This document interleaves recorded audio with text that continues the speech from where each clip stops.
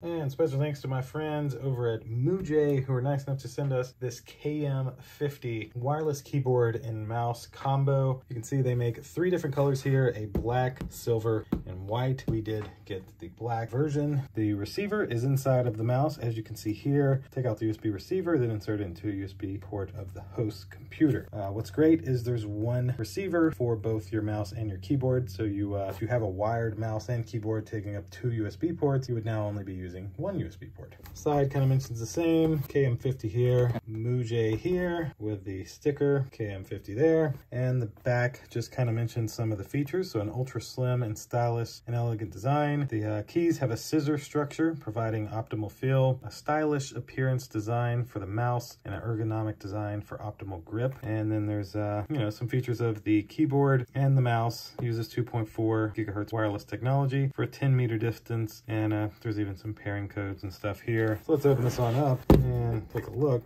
at our keyboard. Oh, look at that. They include a little Moojay mouse pad. That's pretty awesome. And then we have a little instruction set here.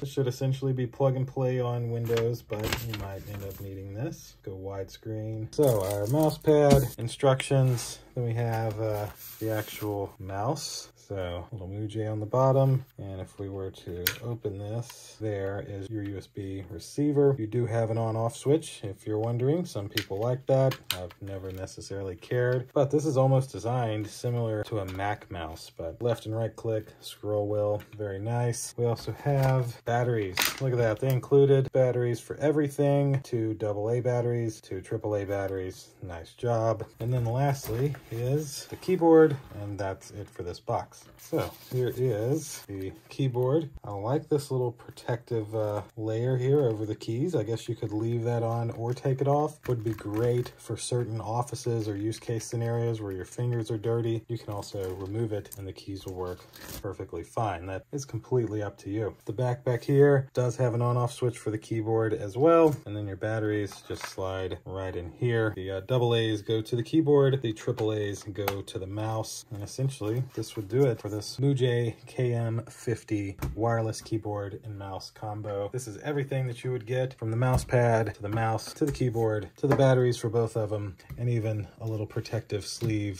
for the keys. Really good job, Moojay. Of course, you'd just be able to plug in the USB receiver to one USB port, and then you're no longer taking up 2 USB ports. You have one USB port for your keyboard and mouse. Thanks again to Moojay, who was nice enough to send this to me to unbox and show you everything that you get here. Thank you all for watching, and we'll see you in the next one. Deuces.